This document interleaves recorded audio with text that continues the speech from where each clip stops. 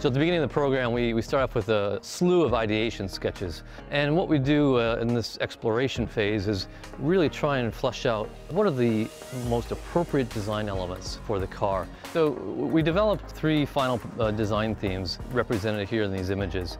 Ultimately, we went here with theme A, as this really represented perhaps more the brutal side of the three design themes. But there were elements of some of the other themes that really influenced the final design. Everything on this car is brand new. Every single part we designed, reinvented. There's a lot of key elements which we took and got inspired from our heritage. And there's certainly a bloodline running through the entire car.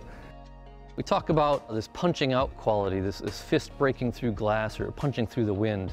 And the whole front end was really developed around this theme, and that's been a historical cue from Mustang since day one. You can see the dominant shark nose bite, which we actually took from our 64.5 and through the 69. You can see our headlights came much more forward, so I have this forward-facing look, and our nose is very proud. You can see the whole silhouette, what we did for the new car. Basically, we moved the entire cabin rearward, so that gives you actually a longer hood and creates a more selfish greenhouse cabin for the driver, and it gives you that 64, 65 look of the car. We were really looking at all the design elements and how we could evolve them to send a new modern message. And we ultimately ended up along this theme here with this, what we call a unified DLO graphic, which stands for daylight opening, i.e. the side glass. And once we came to this conclusion, it really helped to modernize the car and just bring it into a new dimension. It also helped to really set up a fastback profile for us.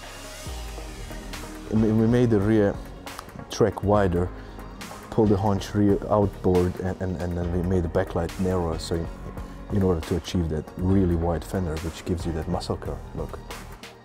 We pulled the wheels out 20 millimeters per side, and that really allowed us to get a very, very strong muscular haunch over the rear wheels.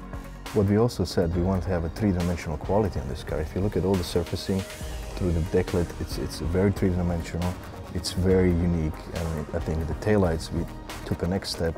We got inspired by 69 cars, but we did it in a very modern way. You'll be able to identify this car from miles down the road just with those tri-bar tail lamps illuminated at night, and it's unmistakable Mustang.